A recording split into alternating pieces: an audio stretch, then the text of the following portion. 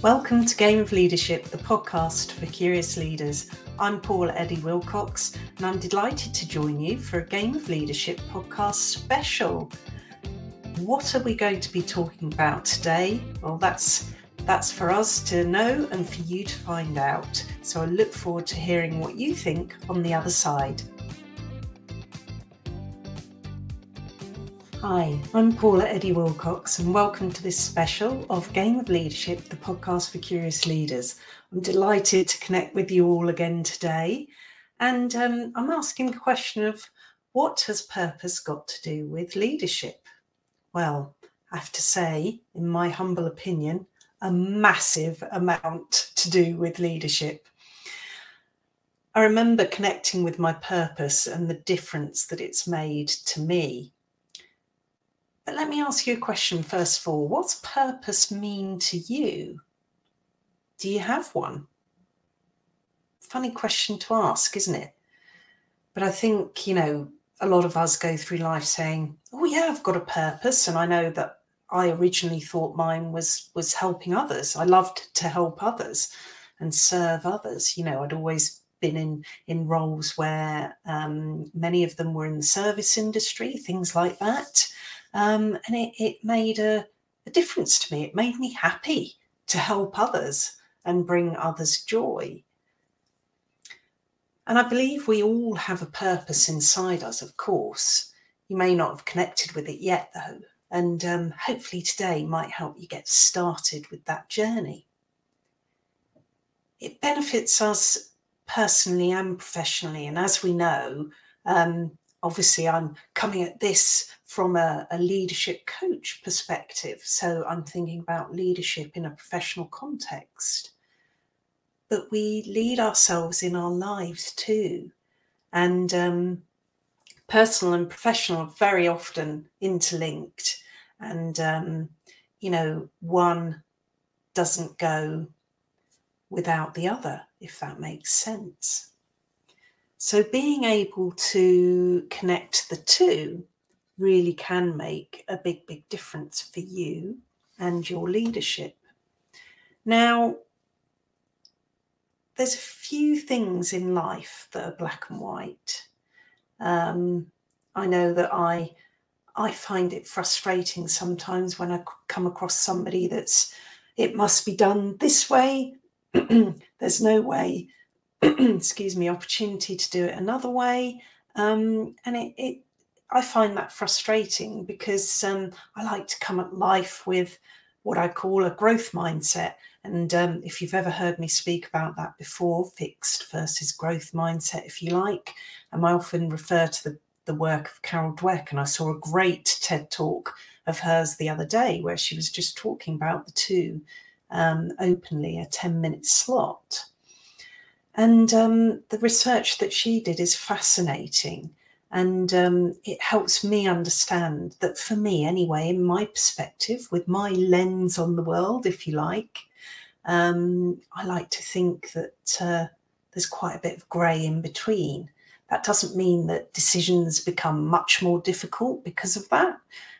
Actually, I like to think it massively informs what I'm doing and helps me learn from things that didn't work the first time. So I take those learnings and apply a different approach next time, which means I might succeed. So yeah, I didn't know that was going to come up today in my thought process as I was chatting to you. Just things like the pictures, the psychology pictures, the one with the ladies in the picture. We both look at it. You think there's an old lady. I think there's a young lady. But actually, some people can see both.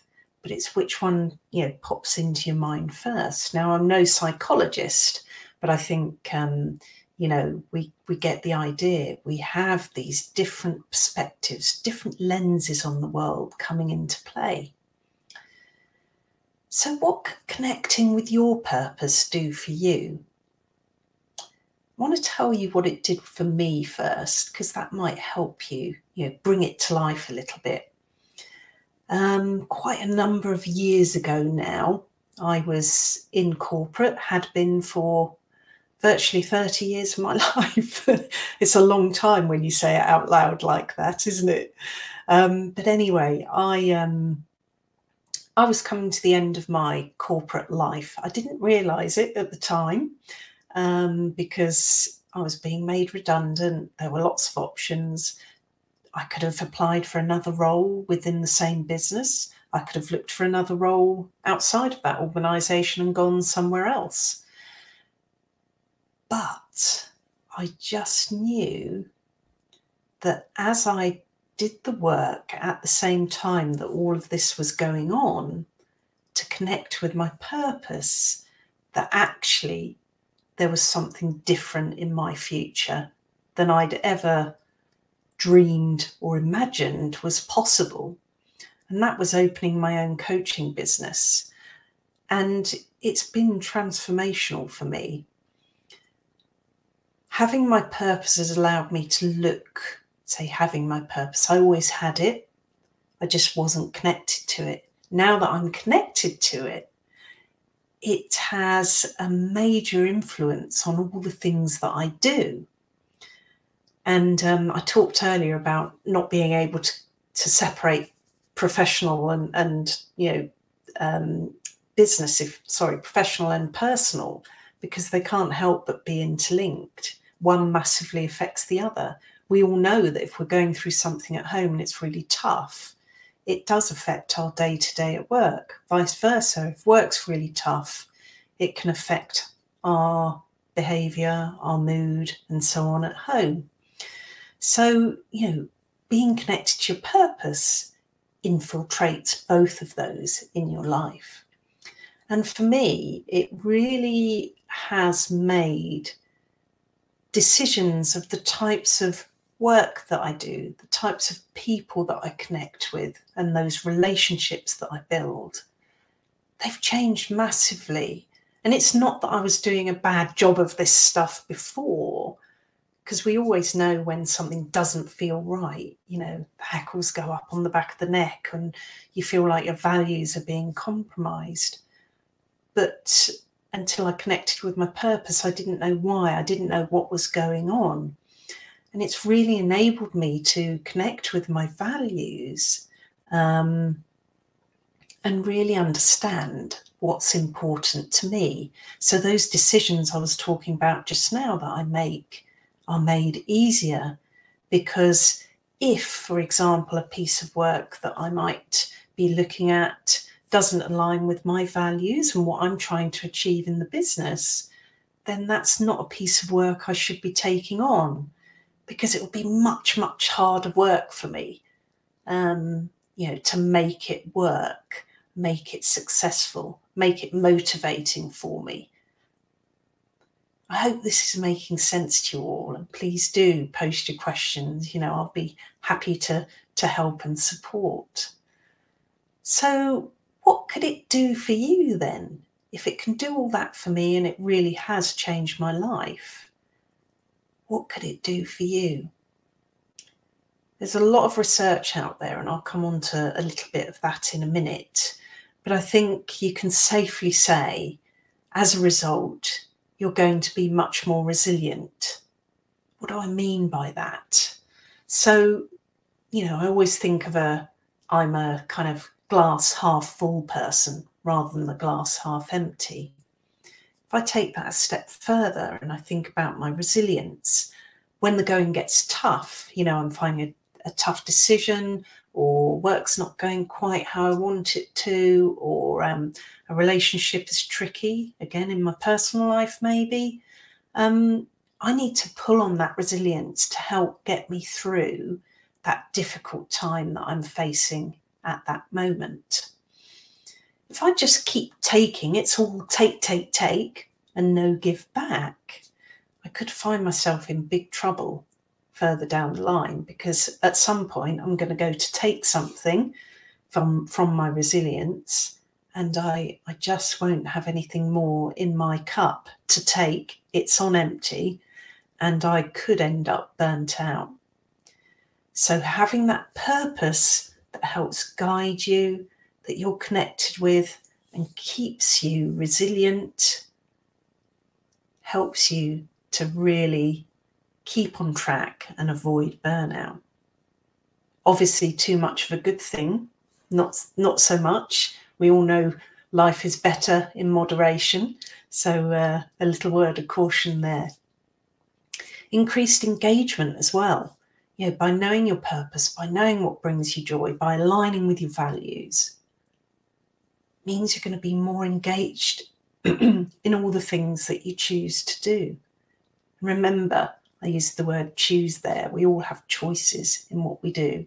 Yes, most of us do have to work, but there are choices in the type of work we choose. And the more connected we are with our purpose, the more that's going to guide us to choosing the right kind of work for us.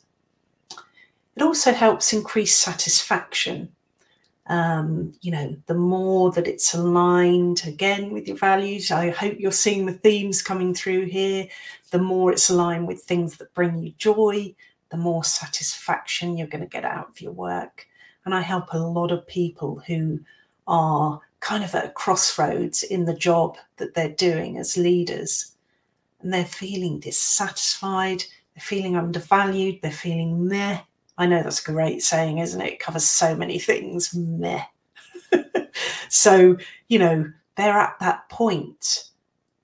Connecting with their purpose helps them refocus. So it gives increased focus on what's coming next and where they need to direct their energy from where they are now to where they want to be and how are they going to get there. And for me, that brings me huge joy in helping somebody else go through those steps and get to where they want to be and change their lives for themselves. And of course, that increased motivation comes with it too, which is hugely important. The more motivated you are, the more likely you are to succeed in something. And that comes for the work that we do. You know, adults spend, I think it's something ridiculous like 70% of our lives at work, leading ourselves at work. My goodness me, boy, do we need it to be motivating, inspiring, energizing, fun, all of those great words. And connecting with your purpose is going to help you get all of those things. McKinsey shared some research about a year and a half ago, something like that now. And it really was a significant business case to persuade CEOs that and their leadership teams that to become purpose-driven in an organization and as individuals is a no-brainer to the success of the organization. You know, from the business's perspective, we already knew that being purpose-driven led to greater employee engagement, but we just didn't have those stats. And I'm just going to read a couple of stats here for you to back it up. If you're a purpose-driven individual or organization, you're 6.5 times more likely to report higher resilience. You're 4 times more likely to report better health. You're 2.6 times more likely to want to stay at that organization and 1.5 times more likely to go above and beyond in the work that you do. Quite compelling results, aren't they? I mean, can you afford for yourself or anyone in your business or organization not to be purpose-driven anymore? Came across an author, Karen Dillon. She's a co-author of How Will You Measure Your Life? And she asks us to ask ourselves, what drives me?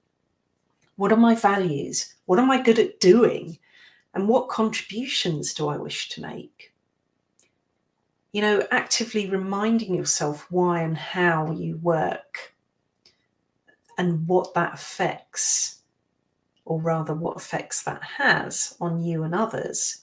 It's a good question to ask. You know, there's so many things that you can think about that you know that you love doing. Remember back to that team or project that you were part of a few years ago that seemed to just work and glide without any hiccups. I mean, yes, there's hiccups you know, in most projects or teams that we work in. But some of them work like, it's like magic, isn't it? When all the parts fit together and it's like a well-oiled machine. You know, this comes into the high-performing team space. But, you know, having your purpose can really help to make that happen. And if you're able to do that for yourself as a leader, imagine the influence and the impact that you can have on others in helping them find their purpose, and what then that might mean for the team more widely. You know when something doesn't feel right. We feel it in our gut, right? And it just means we're not aligned with what we're doing in terms of our own personal values and purpose. It's amazing that even if we haven't consciously connected with our purpose, it is still there as your guiding pilot light. And what we want to do, and how I can help you, is to ignite that pilot light within you and make sure it always stays bright and strong within you. You know, the further you wander from your purpose, the weaker that flame gets, the more uncomfortable, the more dissatisfied, demotivated, and uninspired you become. And I was thinking about physics as I was thinking about what I might talk about today. And that sort of every action instigates an equal and opposite reaction.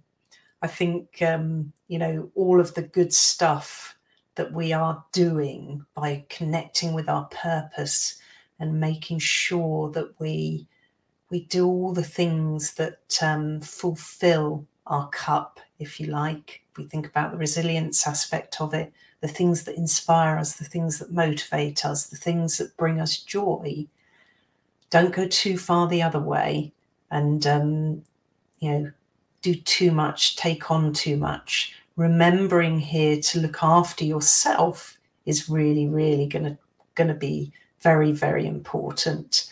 You know, I can do a special on leadership resilience another time, perhaps, to take you into a bit more detail on that.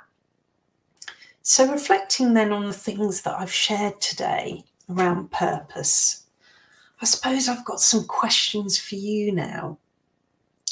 So think about it. What really matters to you and puts the fire in your belly in your professional life?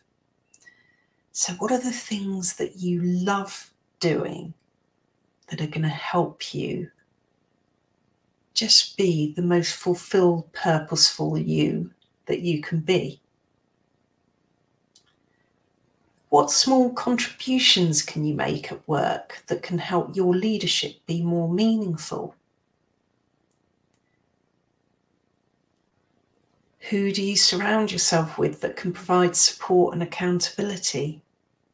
You know, we all get surrounded by the odd mood hoover, as I love to call them, people that we just don't gel with, people that, you know, we just, when we say don't gel with, we don't get on, they get our back up, we probably get their back up, you know, and it's nobody's fault. We're not for everybody. I know I'm not for everybody, and I'm okay with that. I'm going to attract the right people for me, and, you know, they'll be the right for me, and hopefully I'm right for them as well. Where we're not, it's okay to part company. And who are you actively seeking that inspires and motivates you? You know, I've got a number of people that I connect with regularly that really help give me that thought partnership, that inspiration, bouncing ideas from each other. It's a great space to be in, and I can highly recommend it. And how are you ensuring you're looking after your well-being amongst all this? Remember, connecting with your purpose is fantastic, and it can do amazing things for you and your leadership, but don't go too far the other way. So, last question for you. What are you going to do now to connect with your purpose?